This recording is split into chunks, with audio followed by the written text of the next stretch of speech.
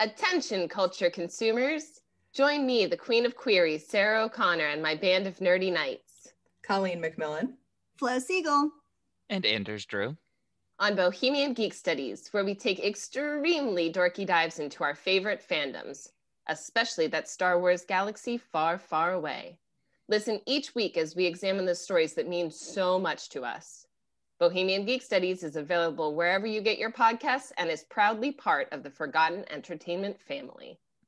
Hello there, I'm Colleen. I'm Anders. And I'm Daniel. We're three nerds that met through our love of science fiction and fantasy storytelling. Of course, one of our favorites is George Lucas's signature achievement, Star Wars. And if there's one thing the internet definitely doesn't have enough of, it's nerds talking about Star Wars. So here we are with yet another Star Wars podcast, where each week we discuss one of the films in the current Star Wars canon. From the sands of Tatooine to the levels of Coruscant, we cover it all. Yet another Star Wars podcast is available wherever you get your podcast and is part of the Forgotten Entertainment family. Hi, I'm Shamar Griffith. And I'm Andrew Tejada. I am a blurred with a love for artwork and comics and animation. And I'm a freelance writer with a love for pretty much the same things. We grew up together and spent our formative years watching and talking about DC superhero shows and content. In fact, we still do. Every episode, we will discuss a film and its connection to the DC animated movie universe, compare it to its original source material, and share our thoughts on the adaptation. We've enjoyed our conversations these past couple of decades, and we think you will too. This is yet another DC Animated Podcast.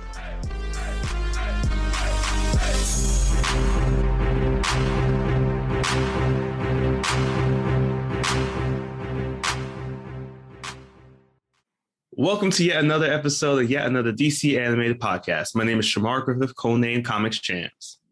And I am Andrew Tejada, codename Arate. Andrew and I have known each other since 1996. That was when production and shooting started for Batman and Robin. Some would say the best Batman. No, it's not. I was about to say, who says that? Some contrarian was like, well, actually, Batman and Robin is the best of them all. No. Go home, hipster. You're drunk. But talking about Batman and Robin, today we are talking about one of the most iconic stories when it comes to the dynamic duo with Batman, Death in the Family.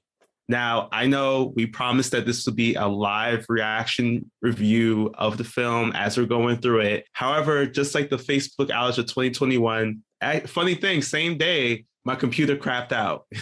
Arguably the greatest work we've ever done, but you'll never hear. But it's all gone. Like Jason rising from the Lazarus pit, we have risen to do this new version of it where... Yeah, following more of our style, our recap style. Yeah, it's more in line. So, and this time, for those who... We'll get into all the specifics, but this movie has 7 endings. So today, we're not going to go through all of them for you, because that would have been the live version, where I think Morgan Freeman stopped by. It was great. He was there for the entire time. Yeah. Unfortunately, I'll never hear it. Yeah, sorry, guys. But in exchange, what we will give you is, out of the 7, we'll go into the 2 best and the 2 worst endings that you can get. Also, we should probably start, why are we talking about multiple endings in the first place? Yes, because this is the first DC film created, first animated DC film in which they adopted the interactive play, by which we mean you are able to choose your adventure, much like an R.L. Stine book from our childhood. This is what made it really fun for me. Also, this movie is probably one of the movies that has gotten really bad reviews from users ranging from Amazon, IMDb, IGN, any place you find a review of this film. It has gotten at least 1 star, and it's mainly because the digital format of the film does not allow you to make these choices. Yes, let's get this out of the way. We're going to do something we don't usually do, and right away, we're going to give you a rating. For the digital version of Death in the Family, it's a 0 out of 10. Oh, man, this is so bad. Do not, under any circumstances, watch Death in the Family if you cannot make any choices. There's no reason to watch this movie. And it's sad because this movie was highly publicized as you're going to be able to make these choices on the digital format. And it's currently the same format that you see on HBO Max, Amazon, any place you buy this film digitally, you cannot make these choices. And everyone like us had to sit through originally Bruce Greenwood, who is the voice of Batman in our film, telling the story about what happened during the events of Batman Under the Red Hood, the 2010 film that personally is a very much a favorite of mine. So I was very hurt to see that Death in the Family, which is supposed to be a very great companion piece, according to the way it was marketed, didn't do it justice. The main reason is because if you have paid for the digital copy and you do not get to make the choices, we cannot emphasize enough, it's a 0 out of 10. Yes. If you can see it for free and you're still not making the choices, it's a 1 out of 10. So honestly, to get the full experience, like we did, either get the DVD, the Blu-ray that lets you make the choices, or make sure that you are playing it on some medium that makes you choose things. If not, Yes. leave. Don't waste your time. So Unless you just really like the voice of Bruce Greenwood. I don't know. Sure, and it's a great voice, but right off the bat, we're going to tell you, do not spend money on a non-interactive copy of this at all. But now that that's out of the way, let us shall we get into the movie? Who's in this thing? Because it's not the originals, right? It is. Actually, we have a good majority of the originals here in this film from the original Batman Under the Red Hood movie that once again came out in 2010.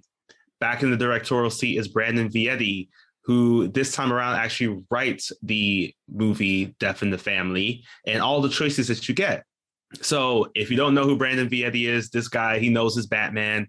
He, as I mentioned, did the Red Hood. He got an Emmy for his work on the underappreciated Batman series from 2004, and he's currently the co-producer on Young Justice. So all of which is available on the HBO Max. So HBO Max, we are looking at you to, maybe open the line of communication with us. Wink, wink, nudge, nudge. For our cast, we have, as I mentioned, Bruce Greenwood is the voice of Bruce Wayne Batman. And next we have, with a resume that's just way too long to even list here on our show here, John DiMaggio is the Joker once again, as he was in Under the Red Hood. And his voice is just iconic in this one. I love it. Then we have Zara Fazal, who is voicing Talia al Ghul. So we have a new character being introduced in our film here, but definitely keep an eye out for her because she's going to be, at the time of our recording, she will be the voice of Talia al Ghul again in Catwoman Hunted, the next DC animated film in 2022. Finally, we have Gary Cole returning as Commissioner Gordon, and we have rounding out the entire squad of Jason Todd, the star of our film, is now being voiced with his returning actor, Vincent Martella. Yes, and it's cool. I like the way they did that because he was originally Robin when they first recorded it, and now he's old enough to be Jason. Yeah. I do miss our supernatural man, but I do understand. Think time and schedule probably prevented him from returning, but the new actor does a great job. The new old actor, I should say. Yes. That is basically our cast here in this movie, where we get a chance to make some choices very much reminiscent of where people in 1988 were able to call in and decide that, that we can kill Robin. This time we decided to kind of change up the game here.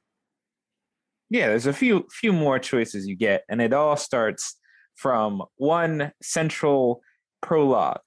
So the prologue begins with Batman and Jason Todd Robin are out trying to bust down some drug dealers.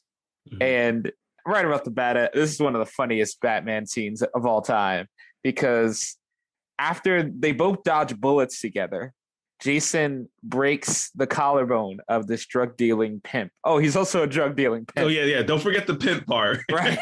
He's into multiple. He dabbles in multiple fields. He diversifies his criminology. Exactly. You gotta love it. Gotta love someone who's like really out there. And Batman is criticizing Jason like, hey, man, you broke his collarbone. And I'm like, Batman, come on. You know you have broken bones for less. don't sit here pretending to be all high and mighty. And if you don't believe us, in the comic itself, there's like the first couple panels, Batman is talking to himself. Is a great monologue about the different ways he's going to put people in traction. So again, Batman takes several seats on this whole high and mighty ground that you're now established for yourself against Jason. But in any case, his temporary high and mighty position motivates him to take Jason off of active duty. So while Jason is sitting at home in the Batcave, probably playing Tetris or Injustice, Batman flies to Europe to try to stop Ra's al Ghul from detonating these dirty bombs. And at the same time, Jason is chasing the Joker to stop whatever scheme he's got going on. And Jason and Batman meet in the middle. I think Joker was trying to sell actually the dirty bombs to yes. Ra's al Ghul. Yeah, that was the connection. So they were able to, because of the fact that the crimes fell into each other's jurisdictions and I don't know, the law and order of Gotham, they just decided to team up there. Joker was making his getaway. Batman was able to stop the bombs from being taken to other places where Ra's al Ghul was stationed. But at the same time, they decided to split up, Jason and Batman. Batman tells Jason to stay put. We'll go after Joker together. We get this picture painted about Jason that he's pretty hard-headed. He doesn't really listen to authority that much. So obviously, just like in the original movie, Jason decides to go on to take down Joker by himself because I guess, again, this is kind of like his mission.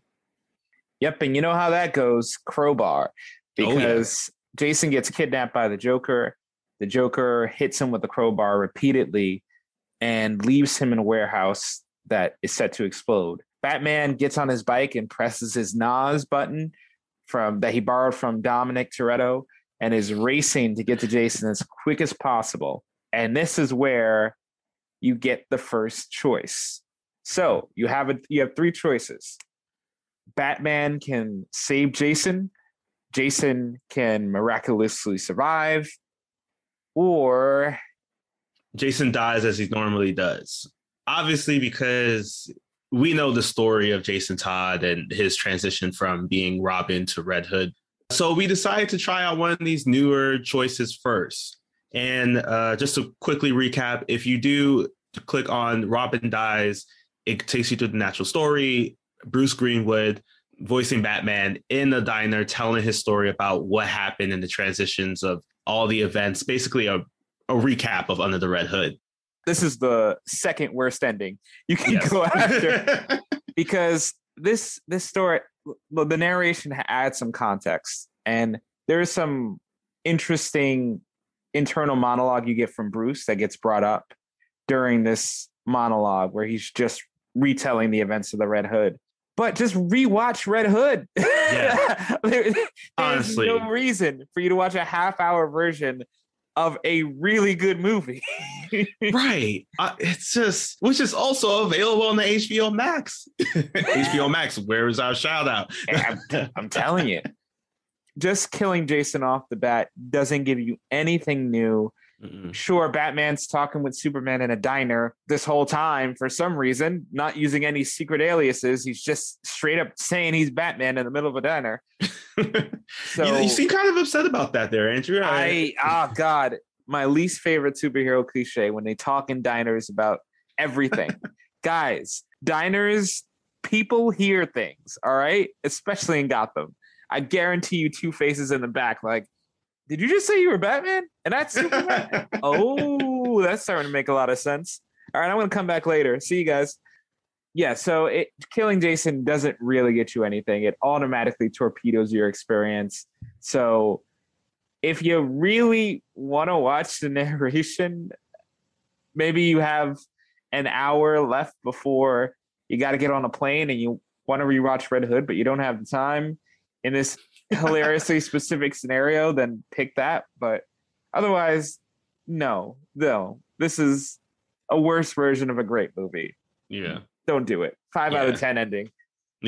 So we decided to go with the First choice being that Jason cheats death. And it was a bit of a wild scenario because when it first starts off, Batman, the explosion still happens. Jason gets caught in the middle of it. He's still stuck in the building. Batman is rushing over to find any remnants of anything to just see if maybe he's still alive. And he gets picked up and Jason is just burnt. Like he's got the kind of like iconic Two-Face kind of style to him. I think that's something that's definitely adopted a lot in this film. And at that moment he starts coughing and there's just a moment of just pride and glee on Batman's face. And he's just yelling out to the sky, he's alive. Thank God my son is alive, which is really something that I never really expected to hear Batman to really kind of like drive home a lot into this film. At least this section is just like the fact that Jason Todd is his son, like he's adopting that mindset to him. Yes, and while Batman is very happy with these outcome, Jason is a little less so. Mm-hmm. And we cut to him in bandages, surrounded by the Bat family, who is just ecstatic to see him. And we get this inner monologue of this festering rage inside of Jason, for he thinks all of them pity him. All of them are looking down at him. He can't bear to live with this. But he blames Batman for tossing him in this life. And he's right. But all the resentment is boiling and to eventually to the point where he decides no more, and fully clothed in bandages, he runs out into the yard and escapes Wayne Manor and leaves the Bat family behind. Yeah, another great thing about this film was that instead of doing what we thought they were going to do and kind of like just animating it out full on through, there's a lot of almost like stop motion kind of style to this. You're seeing images and you're just hearing whoever it is that's speaking tell their story. So unlike the first choice where Robin dies, when it's just like you're basically just getting a spark noted version of Under the Red Hood, there's some new illustrations that pop up here. A lot of the characters actually don't even have speaking roles that pop up. Like we see Barbara Gordon, Alfred, a lot of them, they don't speak. I think that was something that I thought was pretty cool. It was a great way to, not have to crazily try to create all these scenes for us, because a lot of it can be told in this strong imagery. Like there's like flashing scenes between how Jason sees the world and how basically everybody else in the Bat family sees the world. Once Jason kind of decides that he's done with the Bat family, he dons a costume that is very reminiscent of Hush. So I was really shocked to see that they decided to go this route, because it connects so much to our comic from our movie Batman Hush, in which Jason is seen as somebody who possibly could have been Hush. So now to actually see it played out in this new story was really cool to me. Yeah, and we've already covered Hush here. We have expressed our opinions about the reveal of who Hush was. So this Hush makes a lot more sense. This is a Hush who knows Batman, who has had intimate knowledge, and the bandages even make sense to his aesthetic. It makes perfect sense. Yes, yes. So he adopts the aesthetic of Hush, and he decides to bring some vigilante justice to Gotham.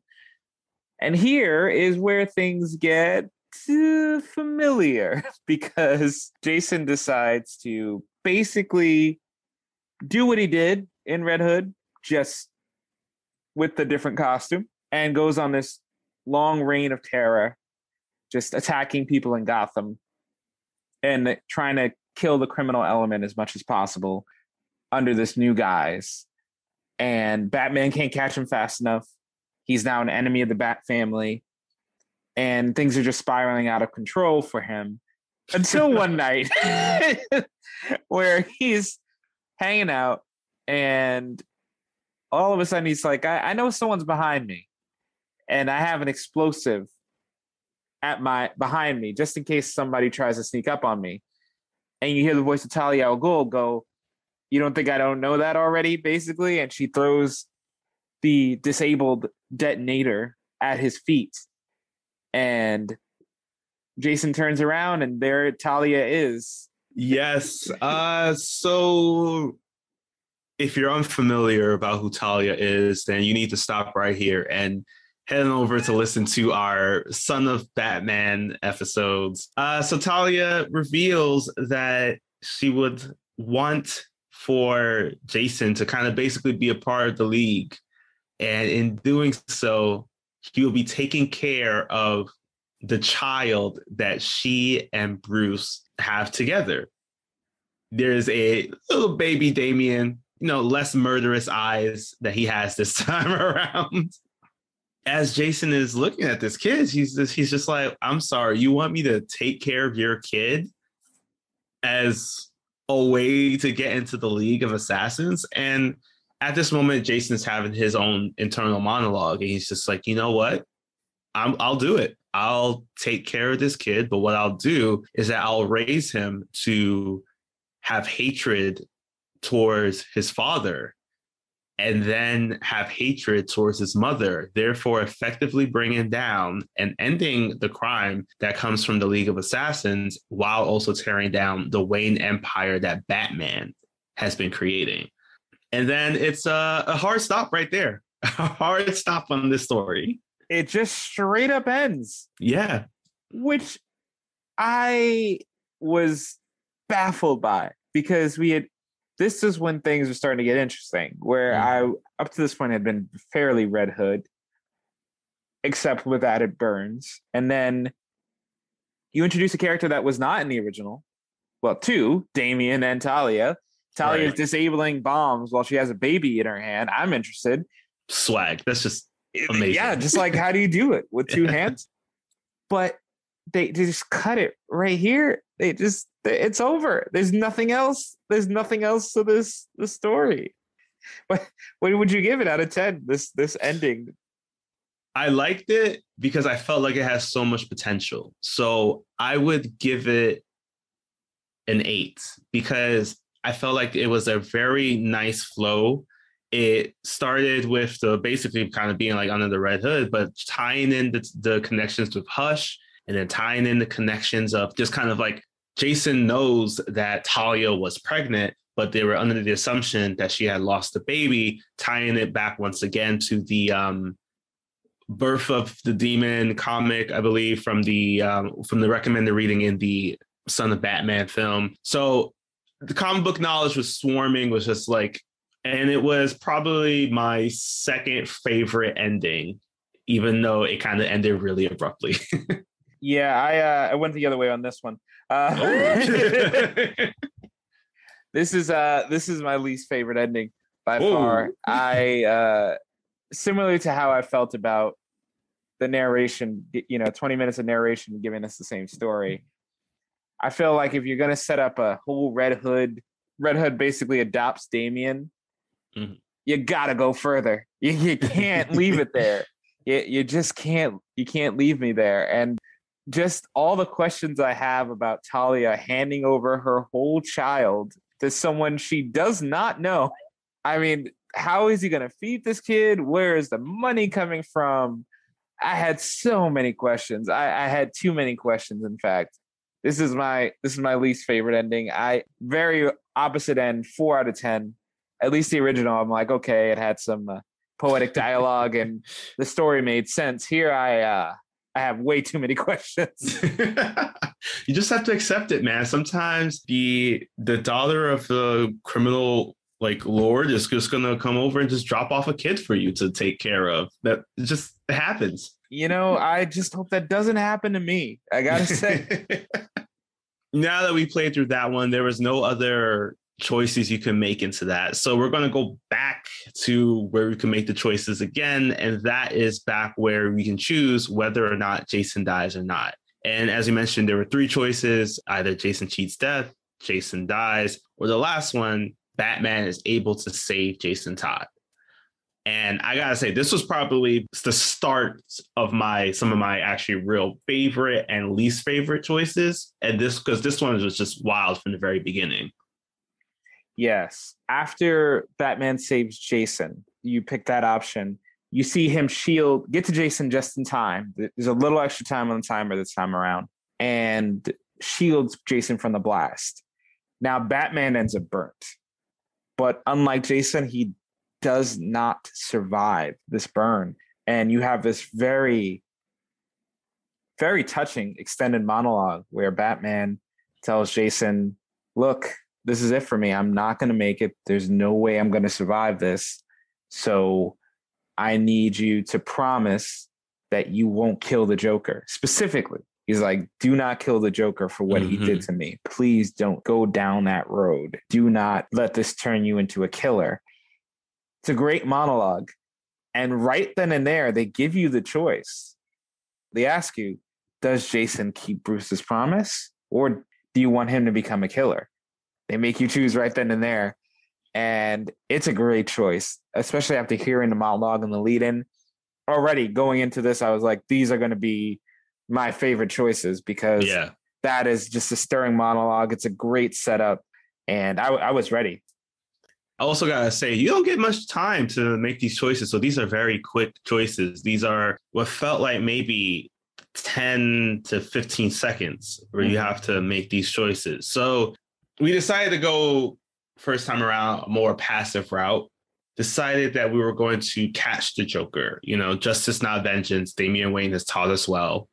And as we're watching this story, we just get more of monologues from Jason here, who Vincent Martella, I gotta say, he's really nailing the voice, given the fact that compared to the original film, where it was 5 years later, it is now basically just a couple days to a month following these events. And during this time, Jason, he is adopting more of the mindset of Batman.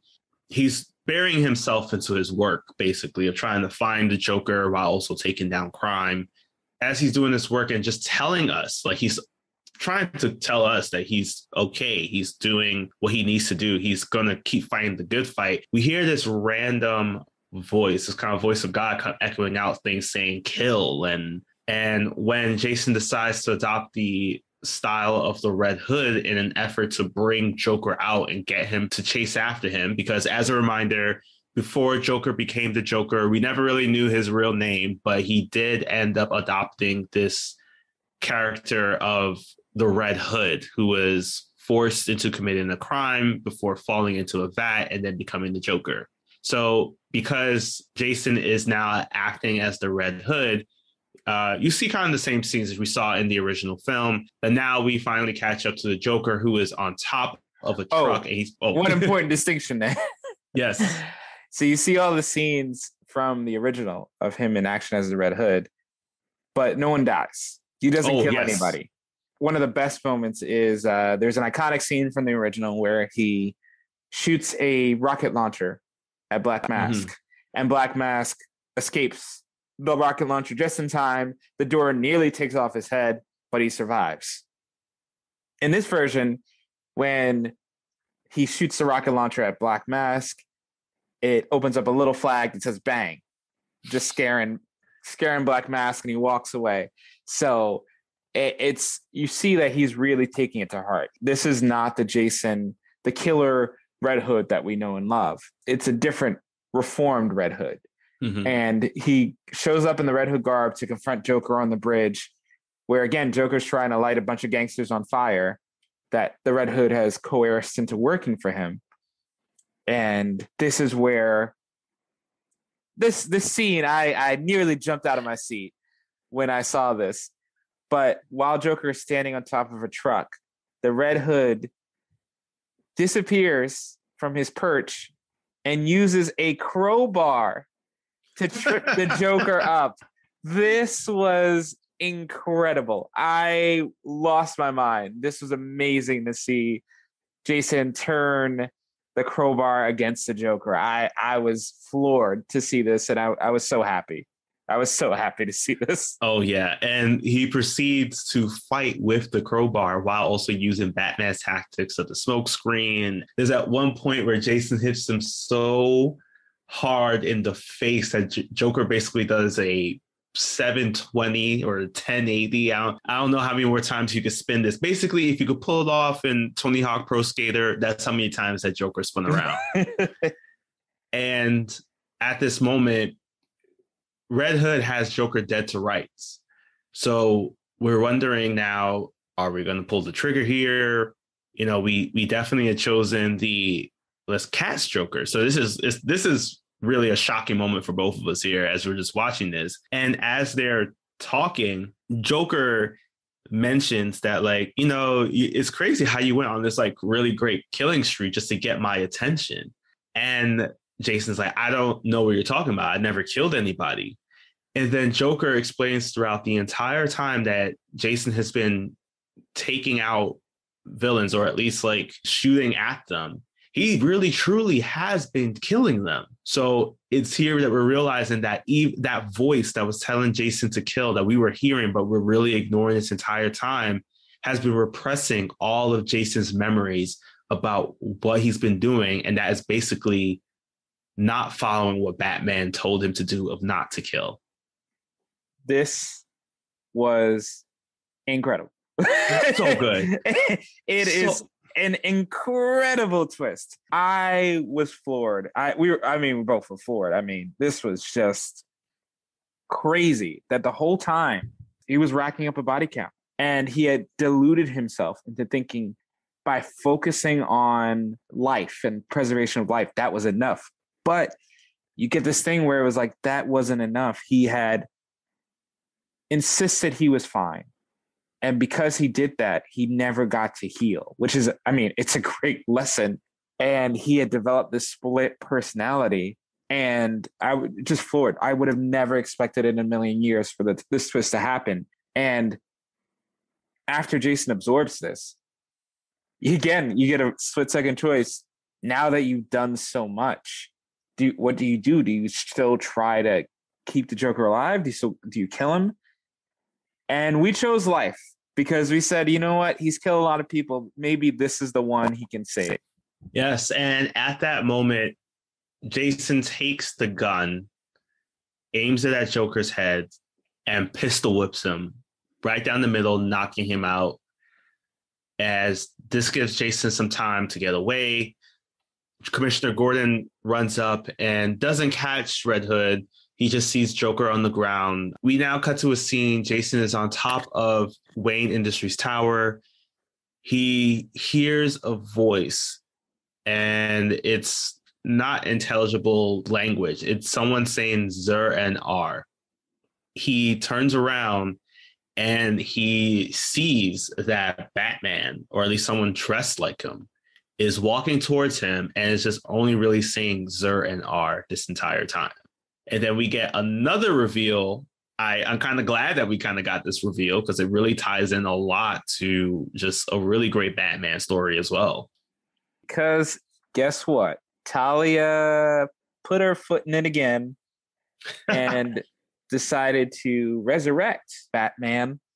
And now Batman is basically only capable of saying a short phrase. And like the other ending, she wants to recruit Jason for the League of Assassins. And because he is still trying to grapple with the reality of what he's done, he's like, nah, I'm not for it. Are you crazy? And she's like, well, I'm not really taking no for an answer. So Batman, go kill this fool. Again, you got a split-second choice. You got to choose whether to kill Batman or try to save him. And we chose to save him. You know, we're optimists. We're like, maybe. Right. So in this fight, if you choose to try to fight and save, you will come up across, Red Hood will get stabbed in the hand, and he'll have a trick hand on his other hand, the same thing that Joker used on him.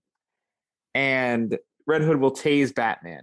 At the same time, he'll use his hood as an explosive device to knock out Talia.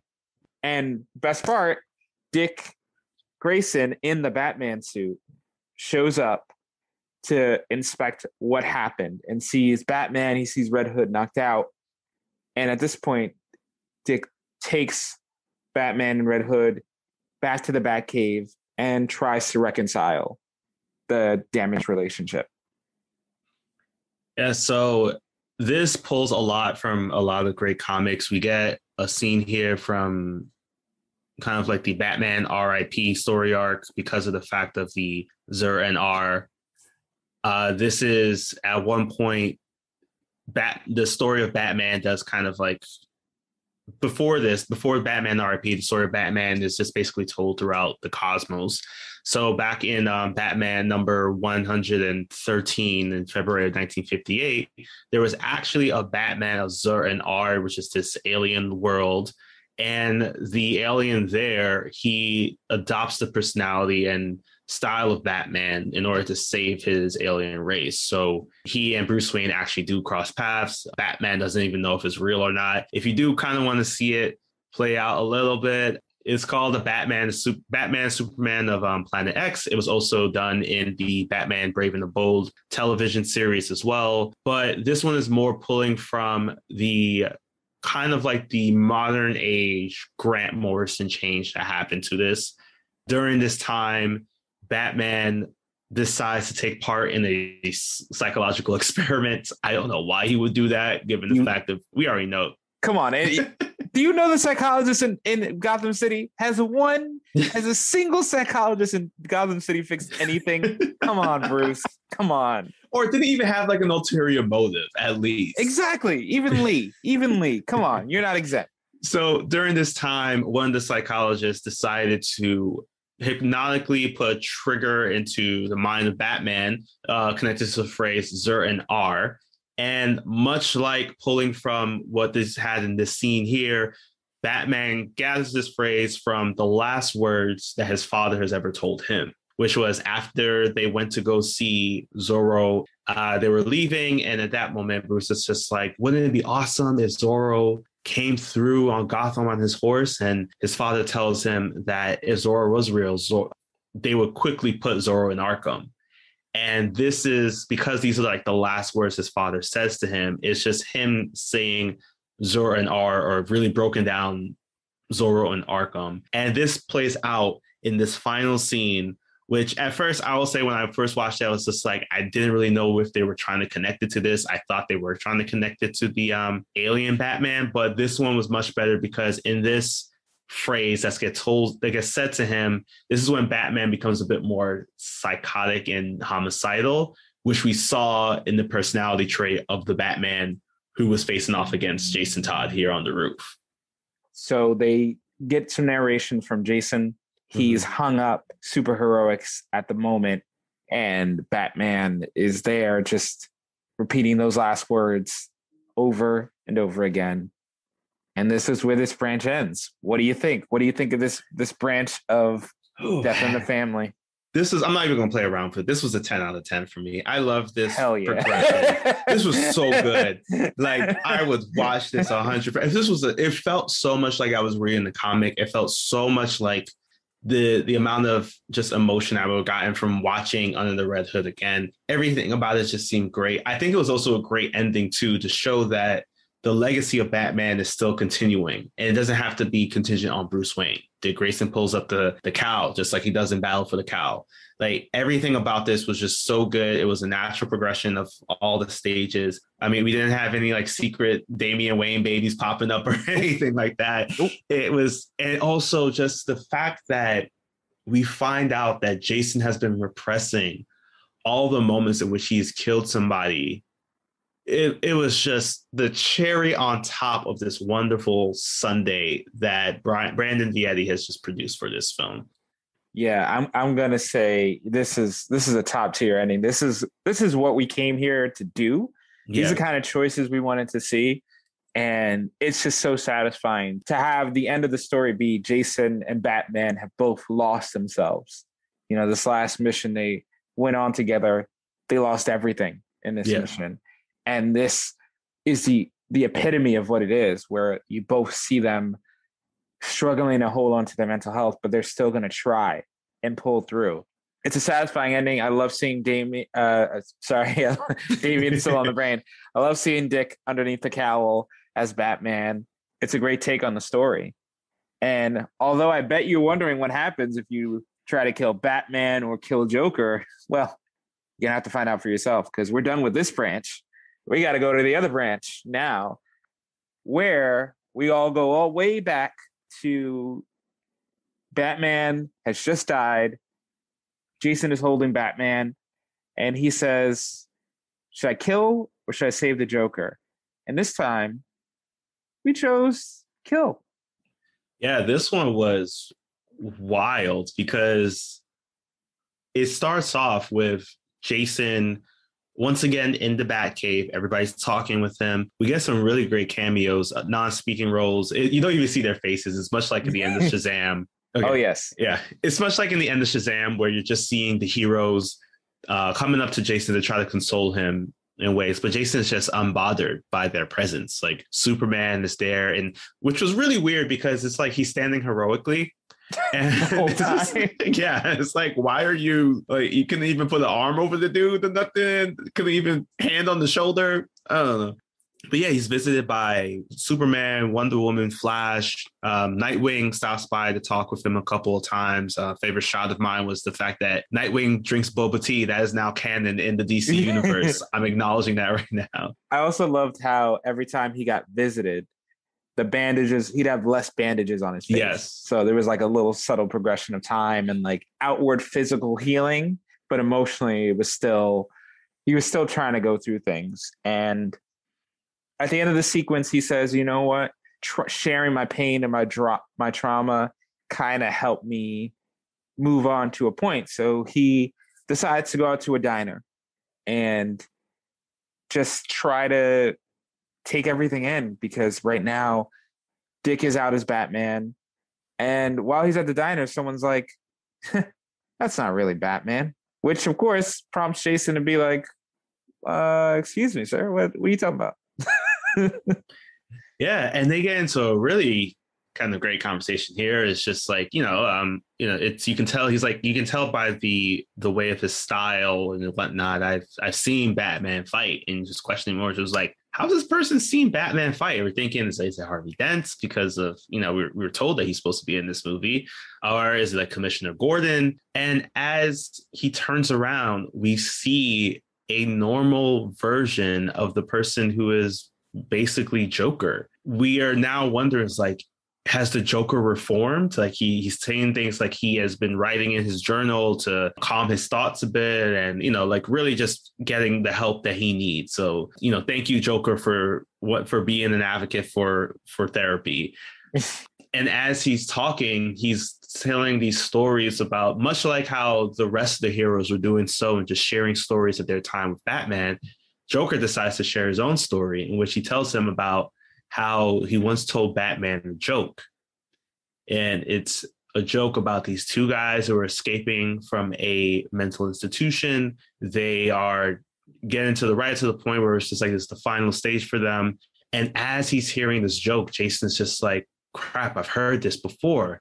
And we get flashes of Jason at the Bat computer, and he's like reading the same exact dialogue that we're hearing, because this joke is the Killing Joke, which is, again, another iconic Batman story, which we just covered in our previous episode. So if you haven't watched it yet or haven't listened to the episode yet, you need to stop now, go back there, and then come back here. Because as he's sharing this, you just see scenes and scenes of what happened during those events.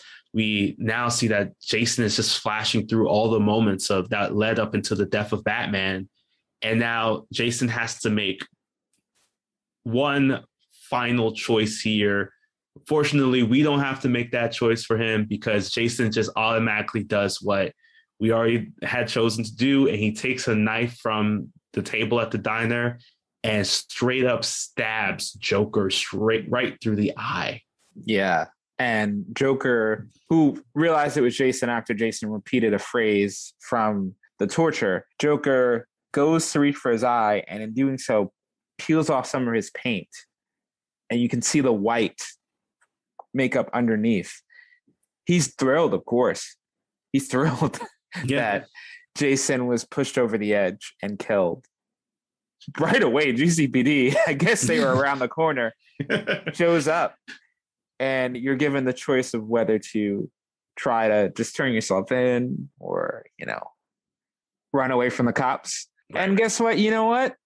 let's go a little renegade. We decided let's get away from the cops, and Jason takes down the two officers effortlessly. I mean, it is nothing to him. And in a really interesting turn, you see that he goes on to become the Red Robin. He adopts this. The moniker is kind of given to him because he's covering streets in blood while wearing a Robin-esque costume. And you get some of those repeated scenes from when he was Hush, but this time we know it's Dick underneath the bat suit. Yes. Instead of Bruce, which is so fun. And it all culminates to Red Robin doing his thing, trying to shoot up criminals, and he comes across another familiar face, or should I say familiar faces. Oh, nice one. Yeah, so this villain here, Jason's story in general, he has a very strong connection to Two-Face. Two-Face in the comics is responsible for the death of Jason's parents, or at least his or at least his father, because his father was a criminal that joined on Two-Face's gang. And during the events of a failed crime, Two-Face decides to shoot and kill his father. Jason finds this out much later, which was one of the main reasons why there's a much more of a divide between Jason and Bruce, because Bruce had found out, obviously hid it from Jason. So now Jason decides to face off against Two-Face. And the reason why I had to bring up that part about Two-Face and the involvement of his father is because at one point, as the two of them are fighting and Two-Face has Jason pinned, he's telling him, like, why is it that you're coming after me? Did I do something to you? Do I have some kind of like weird connection to like a friend, a cousin, a mom, a dad? And at this moment, Jason kind of goes off. He's ready to fight. He can't. He's pinned. And at that moment, it's clear that Two-Face now knows that he's in this way connected to Red Robin because of the father connection. So we now get to the point where it's our second choice. Two-Face has his gun pointed at Red Robin as Red Robin is pinned under a fallen sculpture. Two-Face flips his coin. We get our next choice here. And this one, which I was really surprised to see, we don't know what's going to happen, whichever choice we make. We only see the image of Two-Face's coin, the regular side, and the one that's scratched up. So which side did we go with first? To make it even fun for you, we're not even going to tell you which coin yielded what, but we'll go with the ending that went in a direction we didn't expect. This is the last ending we're going to reveal to you guys, and then we'll let you play the rest of it.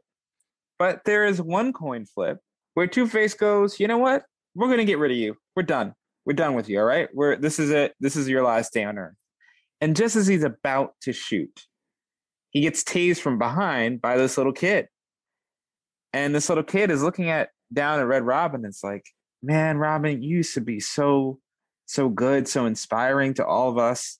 And now you're just spreading this reign of death and destruction.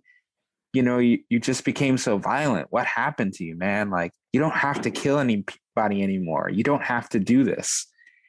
And Red Robin is just kind of thrown back by this kid. And everyone, there's a crowd building that looks at Red Robin and it's like, who are you, man?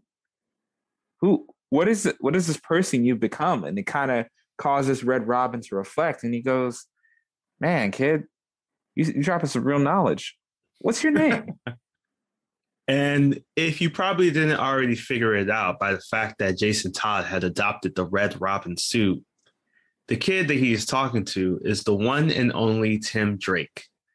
The one in the natural timeline, or Earth One's timeline, would later become the third Robin, Jason's successor, and eventually also adopted the moniker of Red Robin.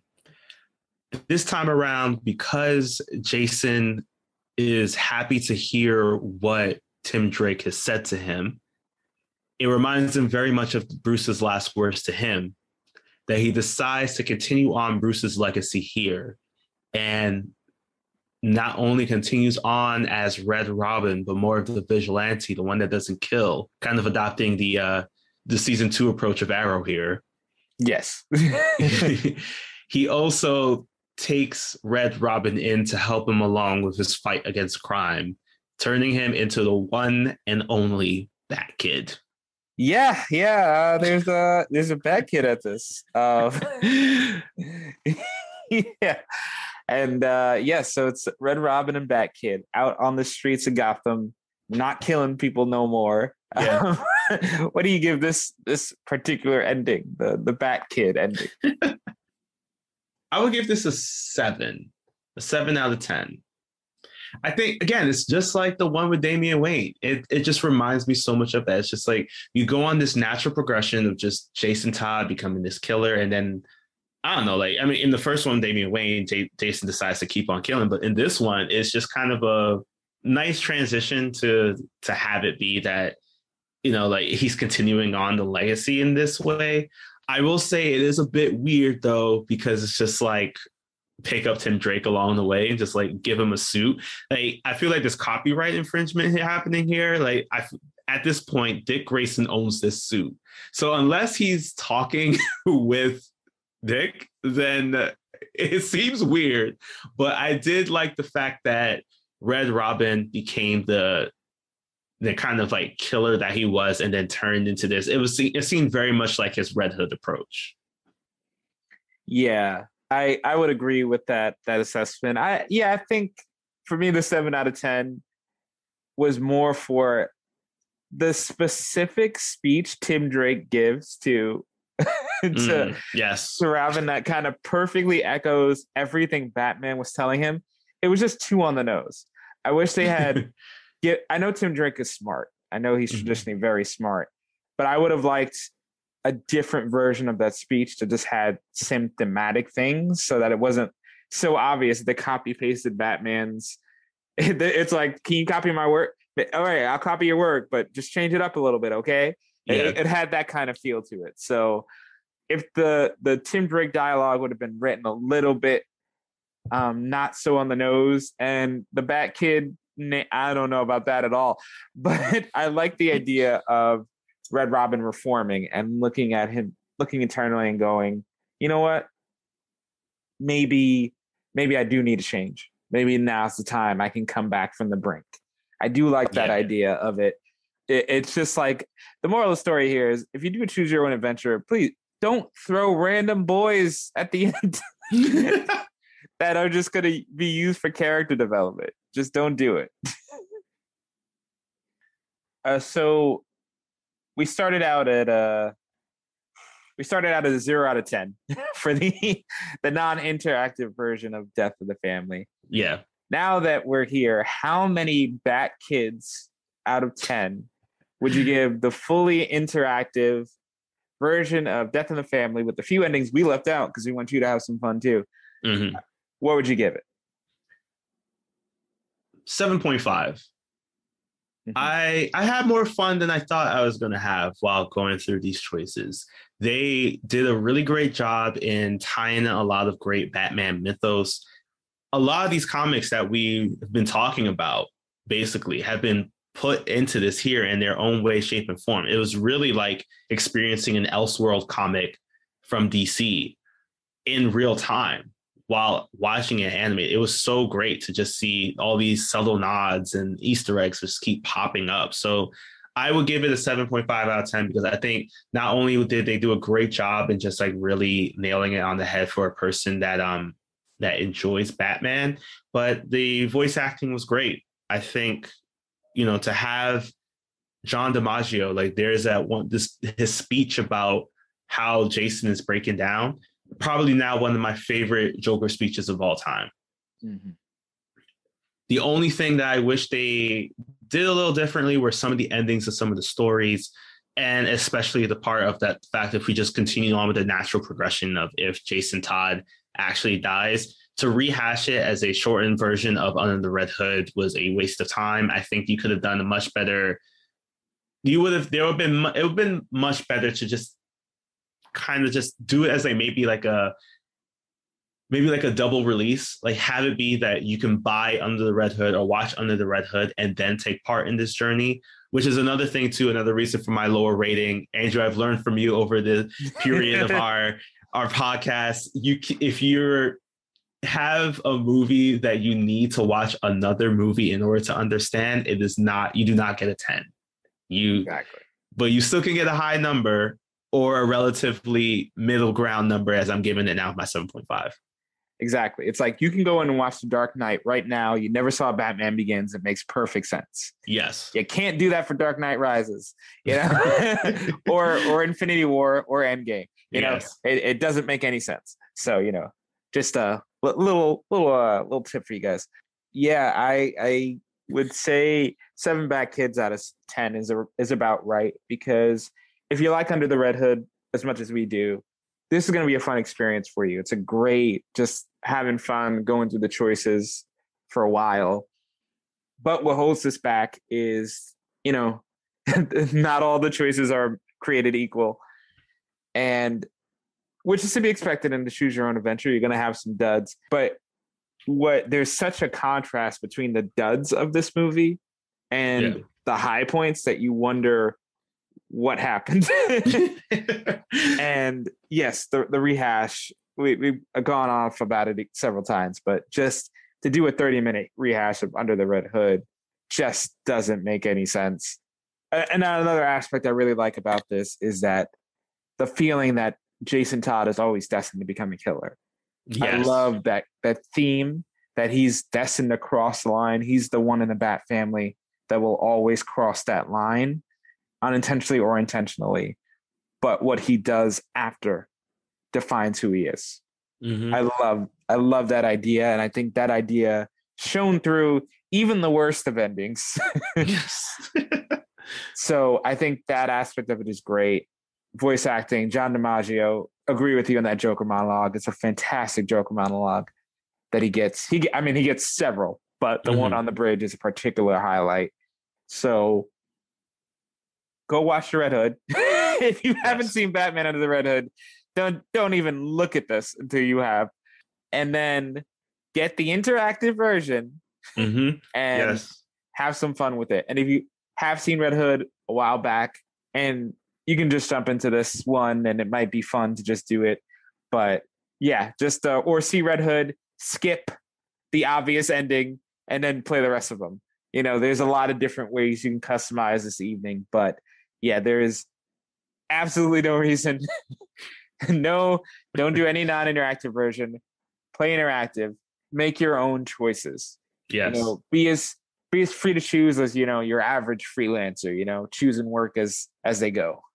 And speaking of freelancers, here's a little bit more from our affiliate partner here, Fiverr. Do you need a freelancer to help you with your website or WordPress site? Or an expert presentation designer to help with that big work project? Or maybe you just need someone to write expert articles and blogs for that website. Look no further than the #1 freelance marketplace, Fiverr. You can find designers, programmers, and more for seconds, some for as low as $5 per gig. Fiverr is the ideal tool to help you with your pressing projects. Just post your gig or search for freelancers and you're off to the races. Don't deal with the hassle of finding freelancers yourself. Let Fiverr help you. See the link in the description of this episode to get started. Please note that Yet Another DC Animated Podcast is an affiliate partner of Fiverr. We may receive commissions on purchases and services you buy after you click the link below. These commissions help support the growth of Yet Another DC Animated Podcast, so we appreciate your continued support. All right, so that was a word from our superpower freelancers over at Fiverr. Now it's time for that comic book knowledge, where we're going to be talking about everything dealing with Jason Todd, one of the most iconic characters within the DC Batman family. He first popped up on the screen, or actually in the comic book pages, back in 1983 in Batman number 357. He kind of had once again, comic books, they change up the mythos so often. He originally started out very similar to Dick Grayson, in which he was a kid of like circus parents who, very similar backstory, were killed. Batman was able to bring him in. And then that was more of our Silver Age Jason Todd. Once the events of Crisis happened, they decided to change his character. Most importantly, instead of giving him red hair like he originally had, they decided to give him black hair, because back in the Silver Age, he used to dye his hair black to look more like Robin. Oh, okay. Interesting take. So during this time, we got more of the Jason Todd that we knew, how their interaction about how they met. Jason Todd is famously known for stealing the wheels off the Batmobile. So Jason Todd, as I mentioned, he started operating as Robin, the second Robin, after the fallout between Dick Grayson and Bruce Wayne that led into the split of Batman and Robin. Bruce Wayne felt like he always needed a Robin in order to calm himself down from having those kind of dark thoughts, a partner that can help him see the lighter side of things. So once he was feeling those emotions again, he decided, upon finding Jason Todd stealing the wheels off the Batmobile, to bring him in and adopt him. He ended up just really adopting the Robin persona, and the two of them were great together. Unfortunately, Jason Todd had a lot of unresolved familial issues. He definitely needed therapy in this one. I mean, he lost both of his parents very suddenly. So when Batman started to notice that Jason was getting angrier and angrier and taking more risk in just fighting, he decided to bench Robin, just like we saw in the film in Death in the Family. Jason overheard this, decided to leave. In the comics, he went over to his old home. And that's where he was given a box with all his familial possessions because somebody there looking out for the house decided to save the stuff before the landlord could give this all up. So this really started out the events of Death in the Family that took place in Batman number 426 through 429. He finds out in this box that there's a birth certificate of his. And on the birth certificate, it does list his father. However, his mother's name is different. He doesn't know who his mother is now. He realizes that the woman that raised him for those first couple of years was actually his stepmother. Ah, classic. Yeah. And the only indicator that he has about who this new other person is the letter S on the birth certificate, because unfortunately, due to some water damage on the box, it smudged the rest of the lettering. So Jason is also able to find a black book that his father owned in the box as well. And he's able to find 3 women whose names start with the letter S, and decides to go on this journey here to find his mother by traveling around the world, stealing Batman's Bat card, and then just basically trying to find his mother. Batman is also now at this point trying to take down the Joker. These are following the events of the Killing Joke. Joker has been put up in Arkham for what he did to Commissioner Gordon's daughter, Barbara Gordon, in which he shot her into the spine.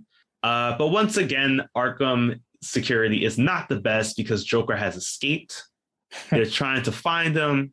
Joker decides that in order to get some funding for his next stage of crime, he's going to sell the one thing that the police was not able to find of his. Joker owned a ground-to-air missile launcher truck that he stole from the United States government. Sure. I mean, all right. Joker decides to teach himself how to take apart the truck that basically has some kind of like dirty bombs in them. And he learns how to take it apart and put it back together so that he could travel to Israel and Iran, basically more or less the areas in the Middle East, so that he could find a buyer for this truck so that he could get some more money. Batman realizes that this is the Joker's plan, and this leads Batman into a international adventure where he's trying to stop Joker, but at the same time, Jason finds out that the person that could possibly be his mother is also residing in the same area. So the two of them end up crossing paths. He decides to team up with Jason to find his mother, while they also work together to take down Joker, because they're realizing now that all 3 women that are connected to Jason's basically biology are also connected to the Joker in some way. Of course. In a full circle. So after striking out several times with many women that they encounter during this whole journey, it leads to one last woman, Dr. Sheila Haywood, who is a humanitarian. She's doing relief work in Ethiopia, and once again crosses paths with Joker. So it's according to her history, she she did some dirty work back in as a doctor in Gotham that led her into getting in trouble, losing her license. And now she had moved to Ethiopia in order to make a new life for herself, where she was doing relief work and trying to help people there. Joker knows of this because they had crossed paths back in the day, and tells her that if you don't help me, I'm going to reveal your secret, therefore getting you fired. So she reluctantly decides to help. Right afterwards, plainclothes Bruce and Jason meet up with her. And as they're talking, all Bruce has to say is Jason's name, just Jason Todd. And at that moment, she's like, wait, I know this name. Holy crap, this is my kid. And they have a moment in which they hug each other and they're sharing their stories about how they came to be here, obviously without Jason revealing that he's Robin at that point. Bruce decides to give them some time. He decides that he's going to try to see if he can find some more leads on Joker. But as they're talking afterwards, Dr. Haywood tells him that she has another meeting that she needs to head to. And unfortunately, she can't get away from it. And in that moment, Jason sees the person that she's meeting with and sees that it is Joker, even though he's like wearing this makeup, which is I guess adapted here into our movie. It makes him look like a normal person. He's like painted his skin the same way. Gotcha. Wow. I guess, he's owned some stock in a cosmetics company in addition to his old missile deal. So the deal that ends up happening was Dr. Haywood would help Joker steal some medication so he could sell that on the black market. And unlike most people who would just take the medication and just leave nothing behind, Joker says, you know what, for an added twist, I'm going to replace the boxes with my own Joker toxin, so that as soon as somebody opens it up, they're infected, immediately killing them. Because once again, here's the crime. Jason decides to stop this from happening. He finds Bruce. The two of them team up. Batman decides to follow along the truck that has all the medication and also the Joker venom to take it out, stop it from being distributed to the masses, and tells Jason, just like in our film, don't go after Joker. Once again, Jason decides to go after him. He sees that his mother now is in the warehouse where it was. And as the two of them are talking, she hits him in the back of the head. And that's when, as he's waking back up, she tells him that she can't afford for him to know the truth about everything that's happening. And this is right after, too, that Jason's like, I can help you, and reveals to her that she's Robin. So the two of them are talking, and she tells him that she's been embezzling money from the relief aid this entire time. So not only does Joker have this much of a hold over her for her past, if Batman and Robin succeed, this will open up an investigation, which will then open up the fact that she's been embezzling money this entire time. Come on, Mom, get it together. And at that moment, too, Joker is there with his goons. He proceeds to beat Jason with the crowbar. And as Jason is left lifeless, pretty much, Joker decides to make sure that there's no evidence. So he sets up the bombs, grabs Dr. Haywood, and ties her to one of the poles that's in the building as well, one of the load-bearing poles. As Joker escapes with his crew, Jason wakes up. He is unable to make it over to the bomb, which his mom is telling him to just like deactivate it because, you're Robin, you should know how to do this. So in a moment of just like trying to do everything possible, Jason starts to untie his mom and tells her that like, we need to, as long as you get out of here, that's the most important thing. I just want you to be safe. His mom heads on over to the door, just like in the movie. The door has been locked by Joker. And in the final seconds, the bomb goes off as Batman is running over to the building. The first person he finds is Jason's mom, who reveals to him that Joker is responsible for everything that happened here, reveals that what she's also been involved with. And in that moment, she dies in Batman's arms. Even shares with him, too, that how heroic and glad that she was that her son was. Now, Bruce is just running over to find Jason's body, and that's when he picks up the lifeless body of Jason Todd. And that makes sense. Well, now it definitely connects some dots on how they got there. as we've seen in many realities, Yeah. we know what happens to Jason next. Yeah, but the funny thing is that no one has done an adaptation of what happened to the Joker. We always get told that Batman beat the ever-living crap out of the Joker after the events of Death in the Family. That differs greatly from what happened in the comic, by which Joker gets apprehended by the Iranian government. He meets up with the person who's leading Iran, and this person makes him a UN ambassador. Therefore, even though Batman has the proof that Joker is responsible for the death of Jason Todd, that he was operating in these countries trying to sell dirty bombs, stealing medication, trying to sell it and all that, Joker now has diplomatic immunity. Therefore, Batman can't do anything about it, and the US government decides to send Superman to ensure that Batman doesn't do anything to hurt the Joker while he is an ambassador for the United Nations. Yeah, that just sounds like too real life right there. It just sounds like something that would just happen in the real world. Yeah, you gotta give us a good old diplomatic immunity. But yeah, that was really just the major difference between the comic and the movie here.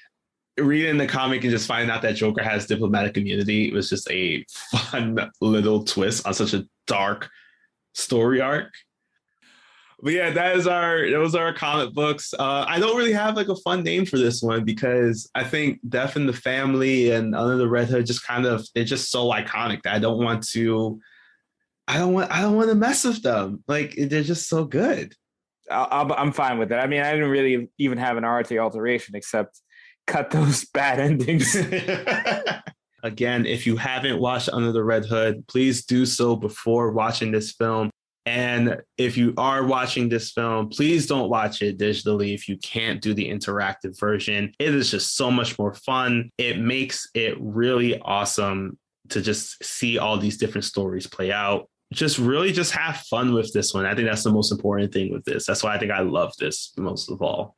Yeah, it's just if you played Bandersnatch, if you played Choose Your Own Adventure book as a kid, this is just going to be right up your alley.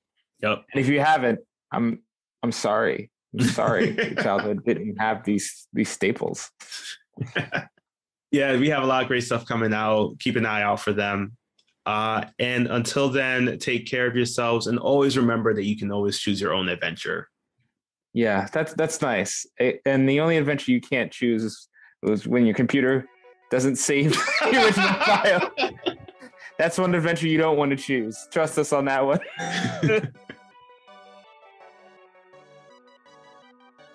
Now that we've finished talking about our DC animated content, here are some recommended readings for you. All of these comics and more can be found at your local comic shop, so remember to venture out and support your part of the source wall. And tell them Andrew and Shamar sent you. The first comic on our list is Batman: A Death in the Family. This collection of comics from 1988 is the inspiration behind our film, however the film does mostly adapt our next comic, Batman Under the Red Hood. This collection contains the popular 2004 story turned film by Judd Winnick that shows the return of Jason Todd as he forces Batman to deal with what he considers to be his biggest mistake. Finally, I wanted to share Red Hood and the Outlaw comics that started in 2011. However, like Wu-Tang, yet another DC animated podcast is for the children, so definitely check out Lego Batman Family Matters. It's another adaptation of Under the Red Hood, but it's just so much fun for the whole family, and never forget that the great thing about animated productions for kids is that they're usually full of comic book Easter eggs. That's all for our list. Thank you for listening, and be sure to rate, review, and follow yet another DC animated podcast. Also, interact with us on social media for news on upcoming content. Take care, and we'll see you for the next issue.